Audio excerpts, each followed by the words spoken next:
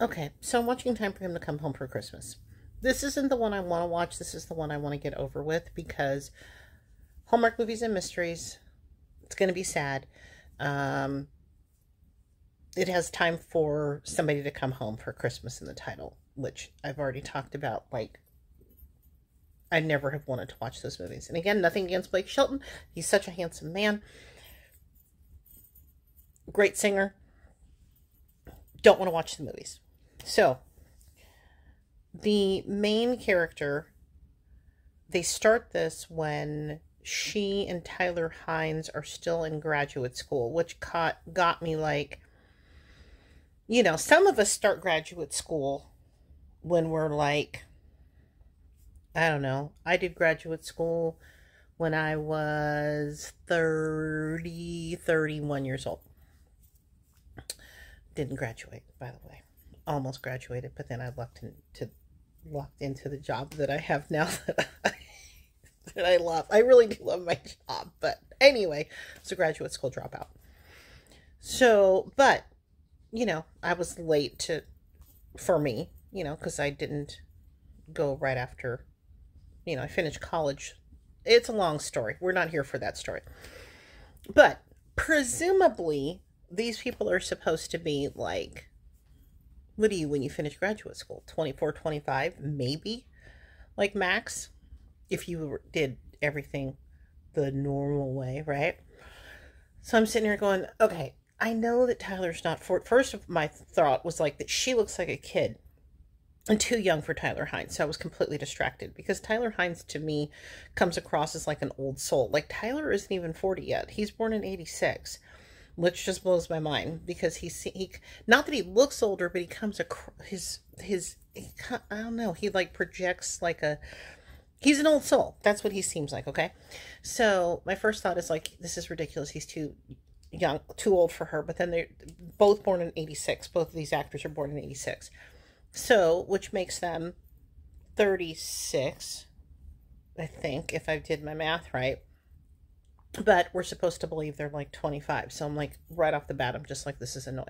And then it flashes to 3 years later. And then I'm just like, okay, so now we just have to believe that they're 27 or 28 years old, which is still, I guess it's not terrible. But I'm like, I don't know. Maybe it's just the older I get. Like, I haven't been in my 20s for like a really long time. And so this is stupid, but that's not even why I started this video right now.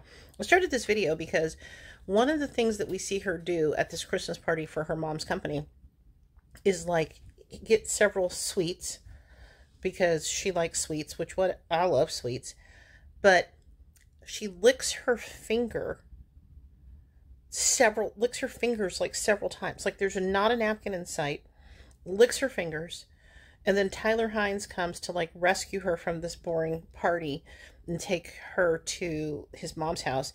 And like, my whole thought was like, man, you're like leaving, getting in a car or whatever, and you're not even stopping to wash your hands. Like, I've just been licking my fingers.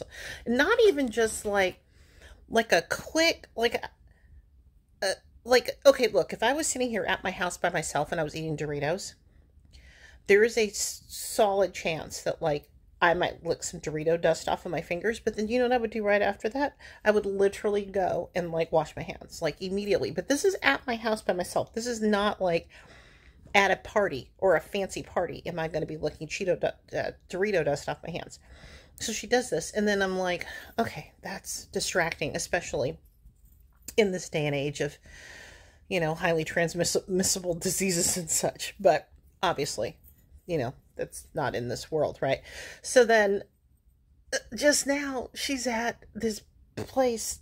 So then she gets the premise. We already know the premise of the movie is that she gets a message on her phone that's not for her. It's a wrong number, but it's basically like this guy who we see right off the bat is Steve Baccic, B-A-C-I-C, and leaves this message saying, I messed up, but I don't even remember what he said, but basically it's this man who loves this woman and he's trying to, like, he said, I got your new number and I'm reaching out to you.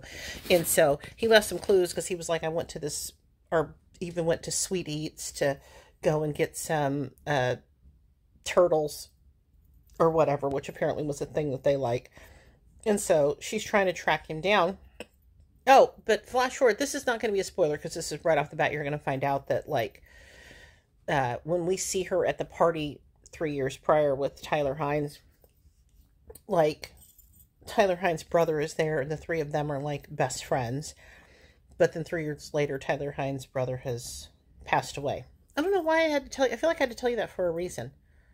Oh, because she's seen Tyler Hines and, like, they're estranged, like, for whatever reason. We don't know. We don't really know yet because he left town, but whatever. Anyway, so she's at this place to go and, like, try to track him down. And then they, like, offer her a sample. And what does she do? Like, after she eats the sample? That's right. She licks her fingers again. And I'm just like, you're, like, out and about, like, in a store where you would have just, like, opened the door to come in or whatever. Oh, my God. It's just killing me. So I'm going to have to go and not pay attention to all this finger licking. Oh, my God. And try to, like, just let go of that. And whatever. I'm trying. Anyway, let me go back and see if this can redeem itself beyond the finger licking stuff. Okay. There's something that just happened in this movie. I've got only like 10 minutes left. And it just completely...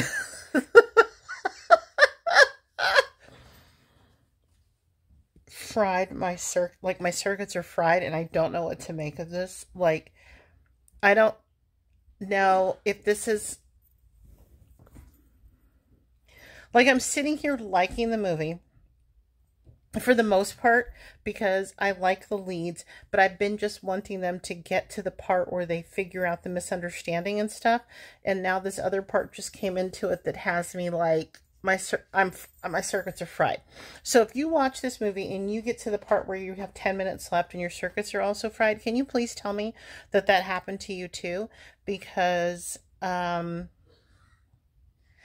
I don't even know how to process this at all. So, let me get back to this. Around until I find a restaurant. Until you find a restaurant? Okay. Why don't you go look in the refrigerator and make some food? My child has the back of a 95-year-old man with arthritis and bursitis. And is bursitis a thing? What's bursitis? I don't know either. I don't know how to process this movie.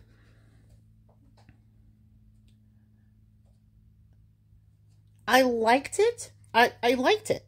I liked the movie. I didn't even want to like the movie, and so I did like the movie. But there are definitely pieces of this movie that, like, just, like, again, my brain was just completely, my circuits were fried, and I don't want to spoil anything. But I think ultimately I like the movie. If I can only recommend this movie to you, if you don't mind being sad for about, like, I don't know, 75% of the movie. Maybe like 65%. Because the underlying thing is sad. You know, that, like, his brother and her best friend died. So, like, and that they both, for different reasons, I think, feel somewhat responsible, even though they're not really. So that's heavy. It's just heavy. So if you can handle that, then I would say definitely want to watch this. If you love Tyler Hines, I would say definitely want to watch this. His hair looked like much better than it did in Three Wise Men and a Baby. So I was appreciative of that. And yeah, that's my review. I like the movie in spite of the fact that I assumed I wasn't going to like it. So that must mean that that's a good review, right? Yes, probably not helpful at all. But as always, thanks for listening. Let me know what you think. Okay, thanks. Bye.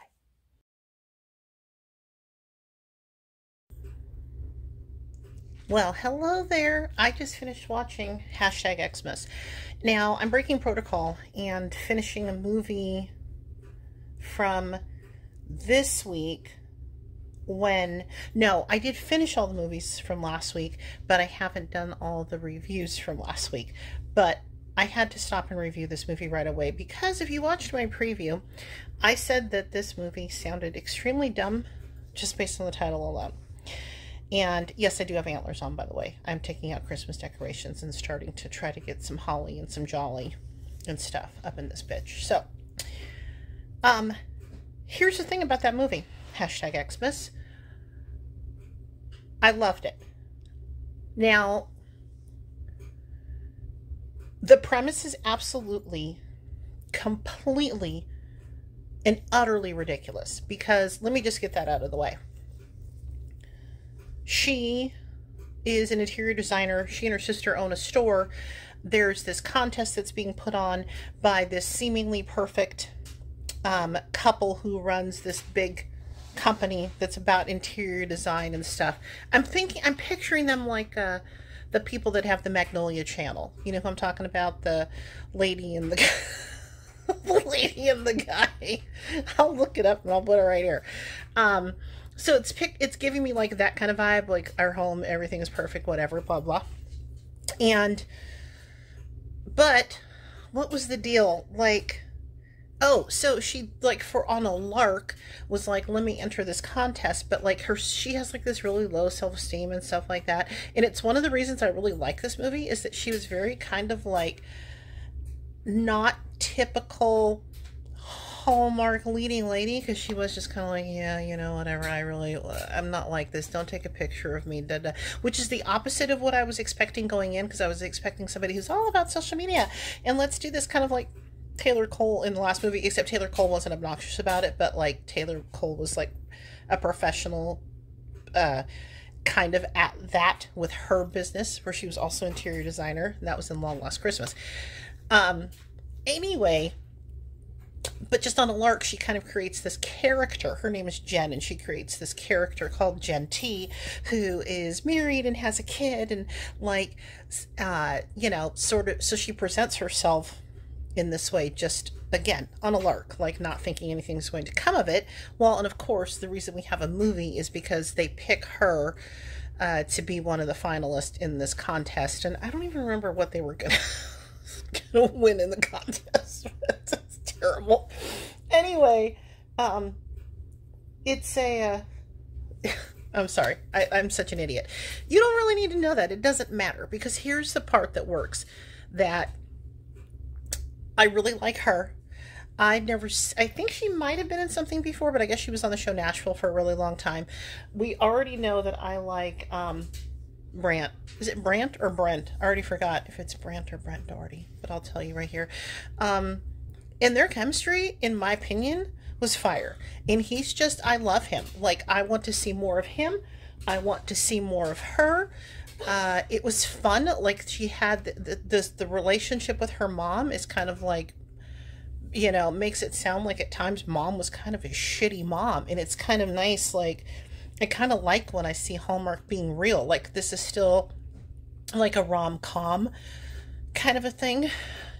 You know, like kind of light and fluffy, but at the same time, we're throwing in the fact that, like, you have this difficult relationship with your mom, and it has to do, you know, and you lost your dad, and your mom's been married multiple times and stuff. So there's like some real type of shit going on in here, but at the same time, it still manages to be very Hallmark light and fluffy and stuff. And again, this shouldn't work. This movie should not have worked.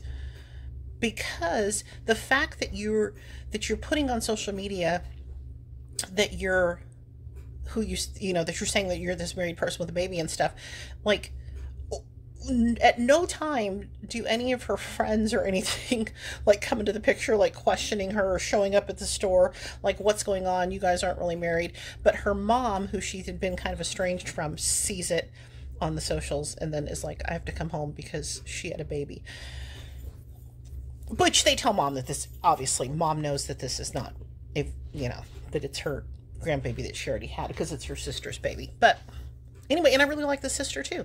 So, yeah, I would say watch it. And again, part of me doesn't understand why I liked it, except I really think it's the people. I really think it's the leads that made this very watchable, enjoyable for me, and I didn't want it to end.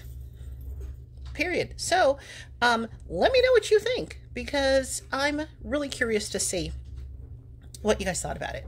Okay? As always, thanks for listening. Bye!